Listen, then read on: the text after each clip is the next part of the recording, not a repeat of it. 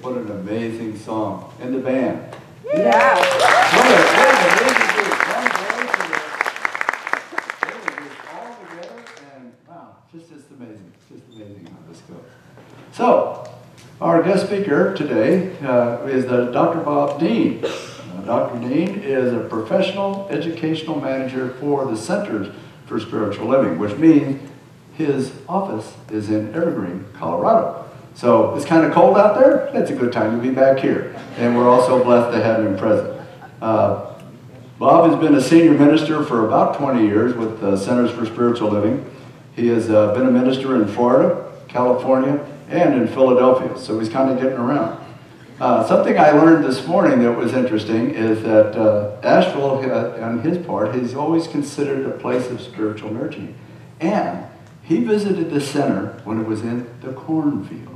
Yeah. So in terms that I use with my wife, and she gets to it, I said, this goes way back. So anyway, we are so blessed to have him here. He has a personal vision to know God, live love, and teach the truth. So please welcome the Reverend Dr. Bob Deen.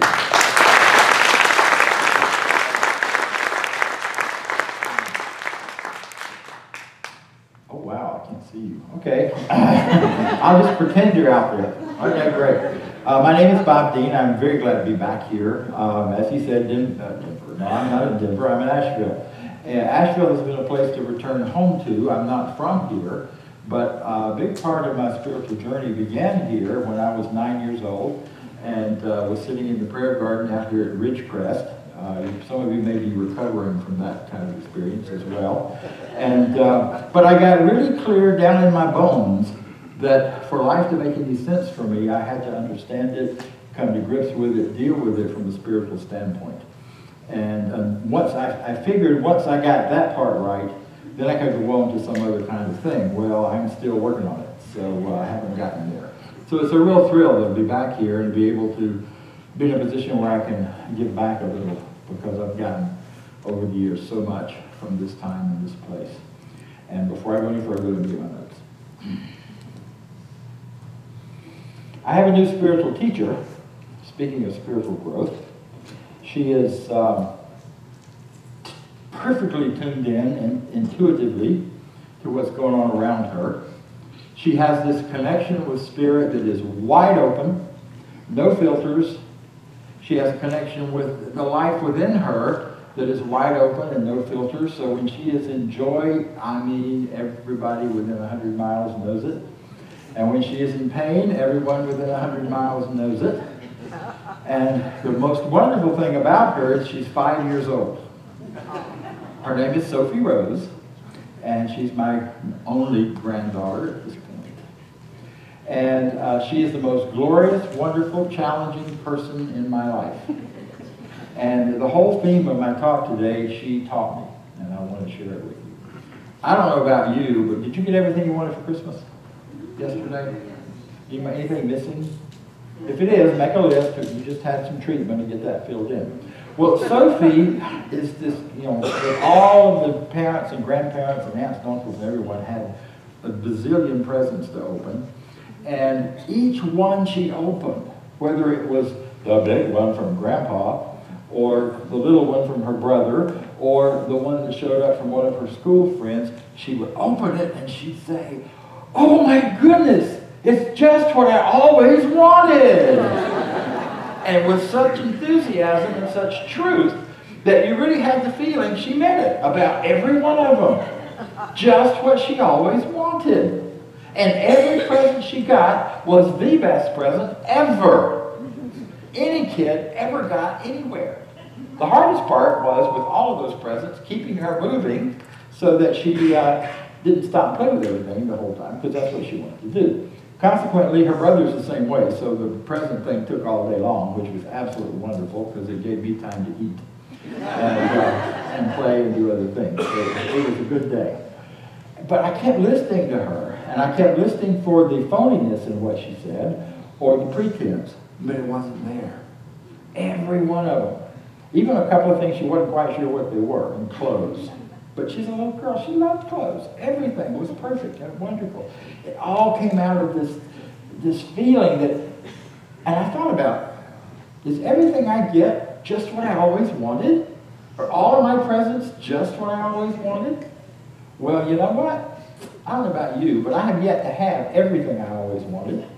I plan to keep working on that. You know, we all have this desiring nature within us because of who and what we are that always wants more. I always heard that was a bad thing. Best news I heard when I walked into these kinds of rooms, into this teaching, and in the very first time I was in one and heard a talk, the minister said, desire is a good thing. I went, I am home, baby. You know? Desire is a good thing. Because I came up in a tradition that if you desired it, it was a sin. Didn't matter what it was, but if there was desire involved, you knew it was wrong. So it was like it was this breath of fresh air. It wasn't like it really was. Because see, our desiring nature is because we are infinite beings having limited experience right here. So no matter how much you get, it's not enough because you're infinite. You're forever. You're a great possibility. So don't make yourself wrong because you get bored with your car after you've had it a while and quit smelling new. Or you get tired of this thing or that thing. And you get ready then to receive whatever's next, because whatever's next is the next expression of your infinite possibility. And it's rich and it's wonderful and it's powerful. And on some level, Sophie knows that. She gets it. A better present. This is just what I always wanted. So I'm here to share with you a secret that's not a secret, because you've been talking about it and saying that you've already ruined my talk completely with all your stuff before. But that's a good thing, because, you know, repetition and repetition and repetition is a good thing. And I want to talk to you today about what is the greatest gift.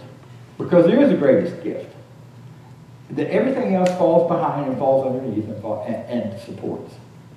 And it's the one that's the most obvious and the most simple, and yet we become sometimes the least aware of or appreciative of.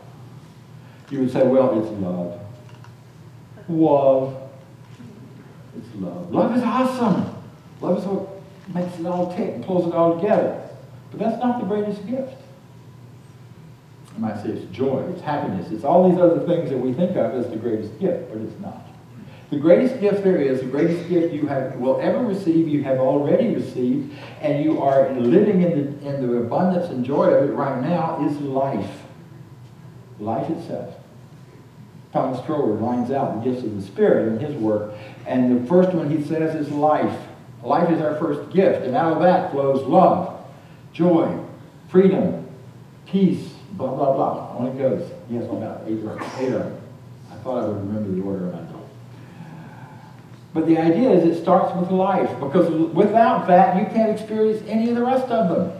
It is the bottom line. It is the one you start with. It's the one that you, as you sang and read, it is the one that always was and always will be and is always here with you. It is the great gift. It is the great gift that you and I have already been given. And everything comes out of it. Love, power, freedom, joy. You know, and it comes with a physical vehicle to carry you through this time-space continuum so that is perfectly suited to you and who you are and what your goals are and what your dreams are and what your plans are. I used to not believe that because I really wanted to be young and cute and small and thin and all those things. And, you know, it's just not the vehicle that served me the way it would have, as I used to imagine. So I'm pretty happy to have the vehicle I do. And, you know, the other part, I got into this teaching. I've been in spiritual practice for a long time through 12 steps. And one of the things I kept hearing in the rooms was, man, I wish I'd had a manual for how to do life. I wish somebody had handed me a book that said, this is how you do it. And for many people in the rooms, the various books and materials become the manual for that phase of life. And it's a rich and wonderful thing.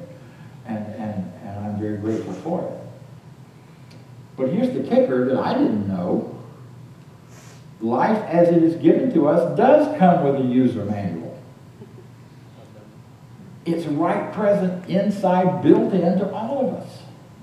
And it's been there all along. Part of what we have to do in living this life and participating and enjoying it is learning where the manual is. You know, with toys now, you used to get, when you got complicated toys, you got user manuals, or you got your computer, you got user manuals. Don't get user manuals anymore. The user manual is in the thing. But you have to know how to go to find it, where to go to find it, right? Well, the user manual for life is alive and well within each of us. Paul says somewhere in the textbook that, it would be really, really weird if we were given all of this goodness and joy and not told how to use it. It just wouldn't make any sense. It's here in our own deep intuitive knowing and the truth and the wisdom and the knowledge of the ages that exist within each and every one of us. We just have to be able to go find it. And willing to go find it. Sometimes it's so much more fun to be distracted. Maybe you don't have that problem, but, we've gotten distracted. We come in with this clarity and this truth, and then we get distracted. We get distracted by the way we're treated as kids. We get distracted by what we're told about ourselves. You're never enough. That was the big thing for me. You're not enough, or you're too much. Too big, too this, too that, too the other. And we let all that stuff kind of filter in, and it becomes like a virus that gets in the way of being able to get clearly to that user manual that we have in us, that will guide us and show us the way and tell us who we are. We get distracted by being confused about where power is. And when you're a little guy or a little gal, and at various times coming on up, we get told a lot that the power is out there. We got to get the power. The government has the power. Parents have the power. Teachers have the power. Smart people have the power. Those people have the power. For life, for living, for whatever. And once we get that confusion, then we start looking out there for the manual on how I'm supposed to live my life. Maybe Johnny can tell me. Maybe this therapist can tell me. Maybe that therapist can. Maybe this healer. Maybe this book. Maybe this thing. I took a break a few years ago, a whole year without reading a self-help book. The first 6 months were miserable. The last 6 months were kind of fun. Quit looking out there for the power, because what I began to discover is the power is in here. This teaching, this science of mind that I love so much, and that is what I build my life on and around. Dr. Holmes says in the beginning of the textbook, since we have all of this, since life is given with this kind of joy and this kind of freedom, why is humanity so miserable? It's not his words exactly. He says, so lonely, sick, and afraid. Because we don't know where the manual is, and we've been taught to look for it out there. Truth is, we've forgotten who we are. And humanity is, if humanity could wake up to who we really are, imagine what a world we'd be in. We'd have no reason to think that somebody over there has the power that someone else has. That my God is bigger and better than your God. That my way of life demands that yours has to change and go away and be like mine. We would be in a place where we could honor everyone's individuality and every culture's individuality and allow it simply to be in its highest and best and most joyous. We have forgotten who we are. You could even let your husband be who he is. Husbands could quit nagging your wives about who they ought to be. I mean, let's get it down here where it belongs, right? Or our parents or our kids. I don't know about you, but my parents did the best they could, and it wasn't very good. They passed on what they'd been dealt, and some of it was pretty ugly and pretty brutal. But they gave me the most important gift, the most important present, the most valuable present, and for that I shall always be grateful to them. They gave me life, and they gave you life. And all the other stuff is just stuff. You know, any of you been through really difficult times in your life? No show of hands, please. Any of you wonder why in the world you had to go through all that? Well, I don't really have the answer to that question. But here's an answer I got a few years ago from a person I was working with, a mentor. And she said to me, because I was doing my story. I noticed up in Barbara's office there's a sign that says no whining allowed, so that's a great thing. Or I think it's a $5 charge. But I was whining. Oh, I was doing it really well. I was reciting all of it, and it was all true. I wasn't saying anything that hadn't happened. I was telling my experience, and it was pretty brutal, and it was pretty bad, and I was feeling awful about it, and wondering would I ever have a decent life from that, and what was wrong with me, and why did they do all this to me in South Korea? And this very wise woman said to me, well, you know what? You're still here. You're still alive. You still have a positive attitude. You still love people. You still have the ability to create a life that you want. So it couldn't have been that bad, or in spite of the fact that it was that bad, or maybe because it was that bad. But you are more than any of those experiences that happened to you. And it wasn't about who you are, it's simply about the circumstances and who they were and whatever you were working out.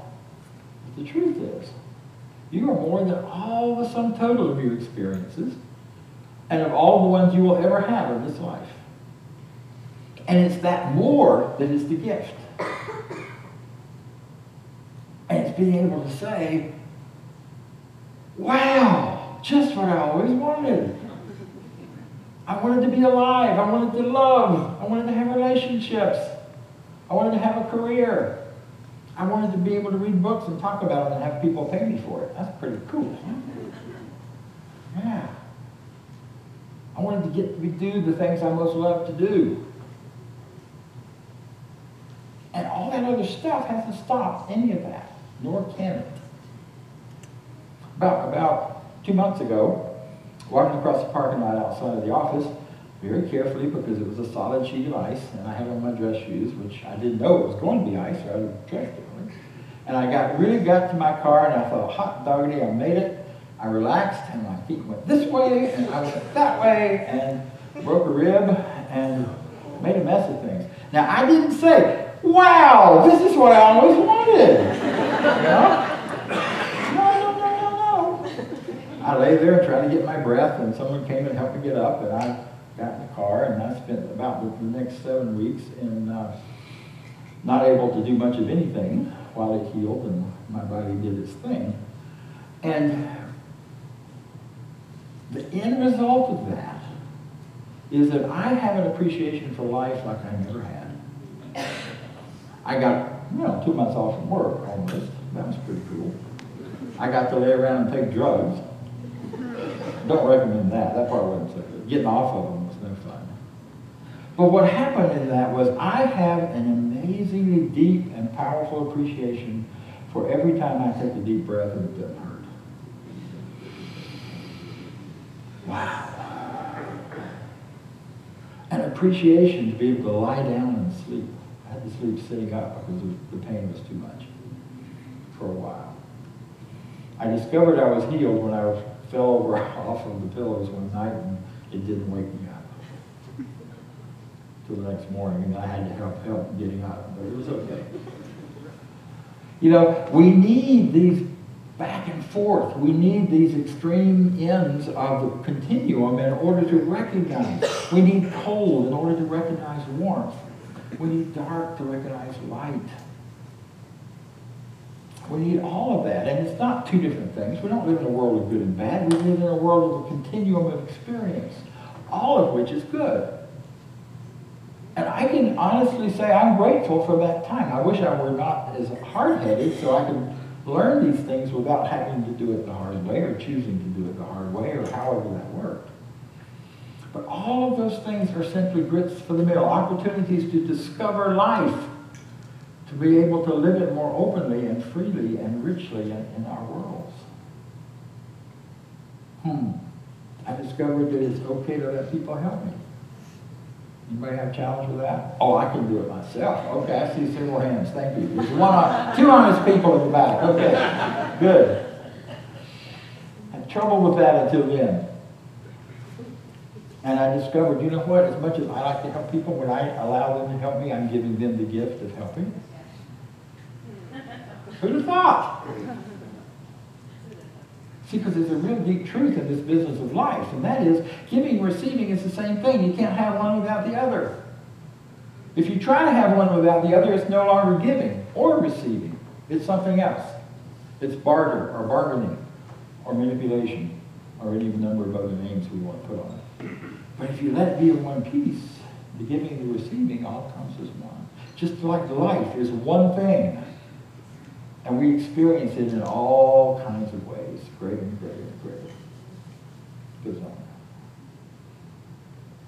Too often, we're like the proverbial fish who swam the 7 seas looking for water.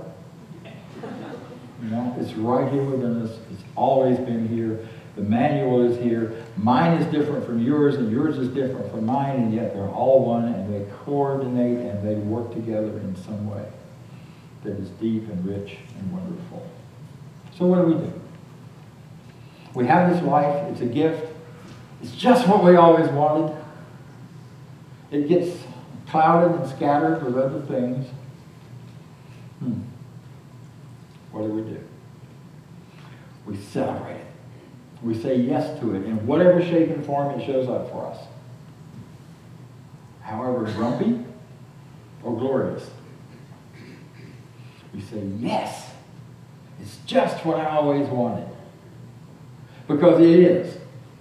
And it will either be a celebration of the good things that you always wanted or an opportunity to grow into them.